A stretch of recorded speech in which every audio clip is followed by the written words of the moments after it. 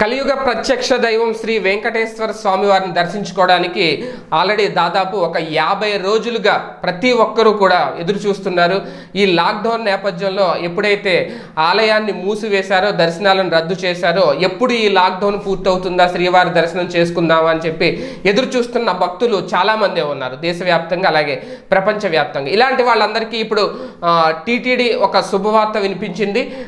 TTD chairman YV Subbareddy గారు ఒక కీలక నిర్ణయం తీసుకున్నారు. దానికి సంబంధించి కొన్ని వివరాలను కూడా వెల్లడించడం జరిగింది. అంటే త్వరలోనే దర్శనాలకు అనుమతి ఇచ్చేలాగా ఒక నిర్ణయం తీసుకోబోతున్నారు. అయితే గంటకు 500 మంది భక్తులను మాత్రమే అనుమతి ఇచ్చేలా నిర్ణయం తీసుకుంటున్నారు. అంటే దాదాపు రోజుకి, అంటే గంటకు 500 మంది అంటే దాదాపు రోజుకి 20,000 మందికి దర్శనం అనుమతించేలాగా చర్యలు తీసుకుంటున్నారు. ఆల్రెడీ ట్రయల్ రన్ కూడా నిర్వహిస్తున్నారు. దానికి సంబంధించి ఎలాగా భక్తులను అనుమతించాలి అంటే, ఎక్కువగా శ్రీవారి దర్శనం అంటే కిక్కిరిసిపోయి జనాలు గ్యాప్ లేకుండా అదంతా చాలా బీభత్సంగా ఉంటుంది. అదేం కాకుండా సోషల్ డిస్టెన్స్ ద్వారా స్వామివారి దర్శనానికి అనుమతి ఇవ్వాలి, భక్తులు ఎలాంటి ఇబ్బంది పడకూడదు. అదే నేపథ్యంలో ఈ కరోనా మహమ్మారి విజృంభణ పెరుగుతున్న నేపథ్యంలో దాన్ని కంట్రోల్ చేసే విధంగా కూడా చర్యలు తీసుకుంటూ శ్రీవారి దర్శనానికి అనుమతి ఇవ్వాలి అనేది ప్రధానంగా తీసుకున్న నిర్ణయం అర్థమవుతుంది. అంటే ఇప్పటికే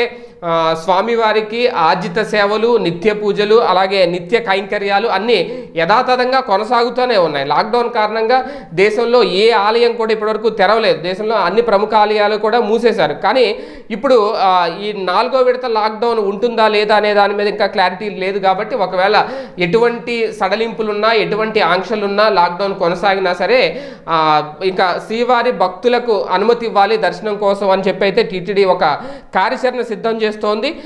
అంటే నిత్యం 14 గంటల పాటు భక్తులను దర్శనానికి అనుమతించడానికి టీడీపీ ఒక పక్క ప్రణాళిక అయితే సిద్ధం చేస్తుంది. గంటకి 500 మంది, రోజుకి దాదాపు 20,000 మంది భక్తులకు అనుమతి ఇవ్వబోతున్నారు స్వామివారిని దర్శించుకోవడానికి. అయితే దీనికి సంబంధించి కంప్లీట్గా ఆన్లైన్ ద్వారా టికెట్స్ బుక్ చేసుకునేలా ఏర్పాటు చేస్తున్నారు. అంటే మొదట సర్వదర్శనం, అలాగే ప్రత్యేక ప్రవేశ దర్శనం టికెట్లు మాత్రమే భక్తులకు టీటీడీ అందుబాటులో ఉంచనుంది. ఈ టికెట్లు పొందిన భక్తులు మాత్రమే అలిపిరి వద్ద వాళ్ళను మాత్రమే లోపలికి అనుమతిస్తారు. ఎటువంటి ఆన్లైన్ బుకింగ్ టికెట్స్ లేని వాళ్లను అలిపిరి దగ్గర కూడా ఎంట్రీ ఇవ్వరనమాట, అసలు కొండపైకి వెళ్ళనివ్వరనమాట. అయితే ఈ నెల 29వ తేదీన ఈ టీటీడీ పాలక మండలి సభ్యులు సమావేశంలో ఈ ప్రణాళిక ఆమోదం పొందే అవకాశం ఉంది అనేది ప్రధానంగా అందుతున్న సమాచారం. ఒకవేళ అదే కనుక జరిగితే జూన్ 1వ తేదీ లేదా ఆ తర్వాత ఒక మంచి ముహూర్తం పెట్టి స్వామివారి దర్శనానికి భక్తులను అనుమతిస్తారు అనేది అధికారికంగా తెలుస్తున్న ఒక ప్రకటన. అలాగే అంటే దీనికి సంబంధించి ఇంకా పూర్తిగా అధికారిక ప్రకటన అయితే వెలువడలేదు. కానీ జూన్ 1 లేదంటే 2 తేదీల్లో జూన్ నెలలో మొత్తం మీద మొదటి వారంలో భక్తులను అనుమతించే ఆలోచనలో ఉన్నాము. భక్తులకు స్వామివారి దర్శనం కలగబోతుంది అనేది అయితే మాత్రం అధికారికంగా వస్తున్న ఒక ప్రచారం. అలాగే వసతి సౌకర్యం గురించి కూడా, వసతి సౌకర్యం అలాగే గదులు ఇచ్చే ఏర్పాటు ఏదైతే ఉంటుందో, అయితే అక్కడ మాత్రం గదులలో ఇద్దరికి మాత్రమే పరిమితం చేసేలాగా ఉత్తర్వులు జారీ చేయబోతున్నారు. ఇంతకు ముందులాగా ఎక్కువ మంది ఒకే గదిలో ఉండాలి అంటే కూడా సాధ్యం కాదు. దానికి సంబంధించి కూడా ఎటువంటి నిర్ణయాలు తీసుకోబోతున్నారు, ఎటువంటి ఆంక్షలు విధించబోతున్నారు వసతికి సంబంధించి అనేది కూడా త్వరలోనే ఒక కీలక ప్రకటన అయితే రాబోతుంది.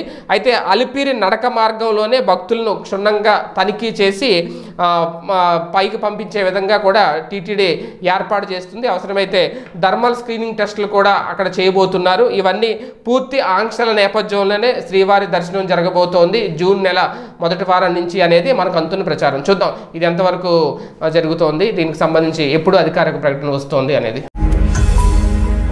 ఈ వీడియో గనుక మీకు నచ్చినట్లయితే లైక్ చేయండి, షేర్ చేయండి. మరిన్ని వీడియోస్ కోసం మా ఛానల్ను సబ్స్క్రైబ్ చేయండి.